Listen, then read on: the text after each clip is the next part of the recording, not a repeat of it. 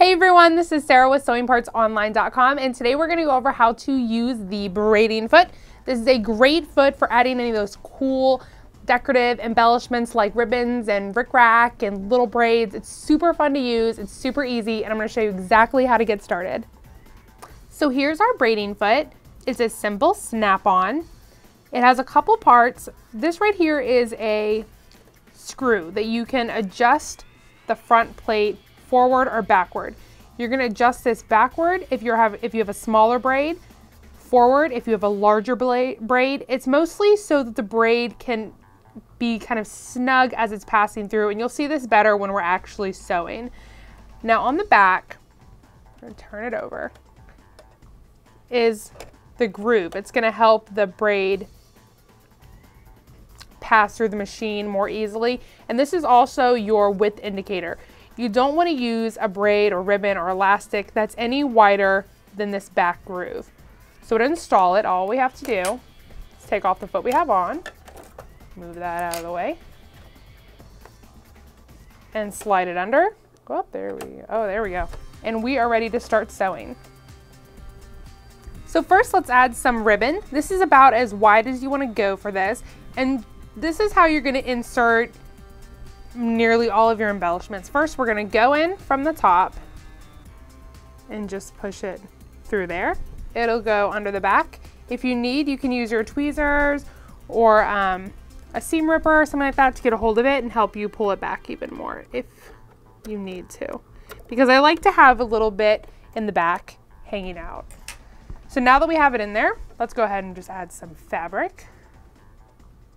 And you can use any kind of stitch you want. Use a zigzag or a straight stitch, whatever's your fancy, and just start sewing. Now the great thing about this is that it guides so perfectly. So if I had a straight line that I really needed to follow, I don't have to worry about going off track or anything. If I want to do maybe some turns, I can do some turns in there.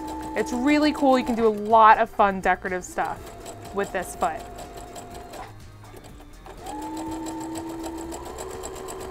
And I know that it's getting fed evenly.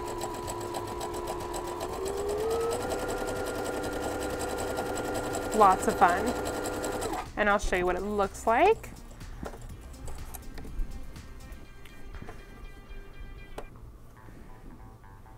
Pretty neat. You can have a lot of fun with lines and swirls and kind of doing the couching thing. It's really neat.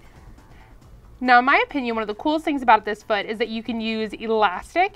So what I'm going to do, well, it's just thin elastic, but what I'm going to do is take the foot off so I can show you better how I insert it. I've got it cut at an angle. I'm going to put it in here. I'm going to try to keep my hands out of the way as much as I can. Just going to put it back in there, pull it to the back. See how that's in there? And then I'm going to put it back on the foot. Now I've got a little tail in the back because I find that it's easier to sew if I have a little tail. Let me get my fabric, put it underneath, put a few anchor stitches in there. I've got this at a zigzag. Oh, sorry, move the machine a little bit. And here we go. I'm going to pull the elastic a little bit and I'm going to hold it from the back. And you can see how easily this will feed and how accurately. I think a lot of us struggle with sewing like small elastic like this. So this is kind of a great foot to have if you have to sew elastic. And you're trying to get those even gathers. This is really important to have. And I can follow the seam allowance on my needle plate. I can pull it even tighter if I want. Love using this for elastic. Now let's go ahead and take a look. Ideally you would backstitch, but for demonstration purposes, let's just pull this out. And look at that! Woohoo! Perfect! And it stretches. It's got the nice stretch. It's clean and even. Very cool. Now I've installed some braided yarn. I just braided it myself. We're gonna go for a cool couching effect. Go ahead and put in some clear thread. We don't want it to show. We want it to look like it's kind of just laying on top of the fabric. Put it underneath there. I'm gonna go ahead, straight stitch. I'm gonna increase my stitch length to about a 3.5 because I don't want any puckering, but I can adjust it as needed. And here we go, let's just start sewing.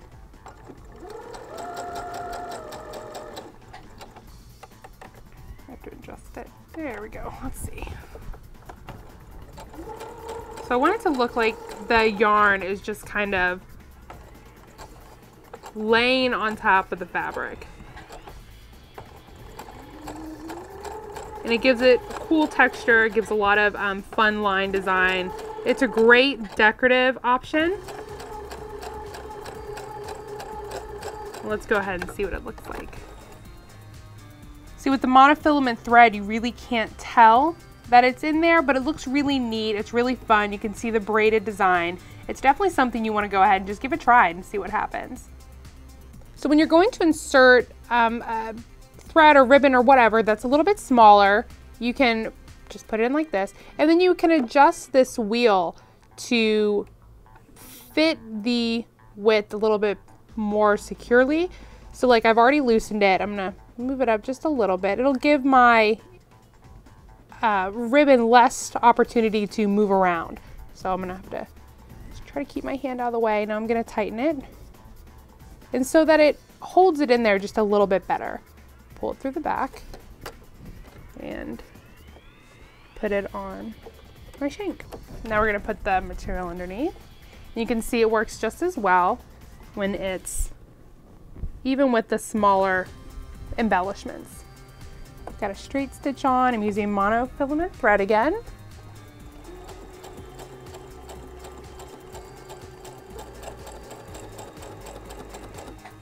And the contrast of the satin and the faux leather is kind of cool.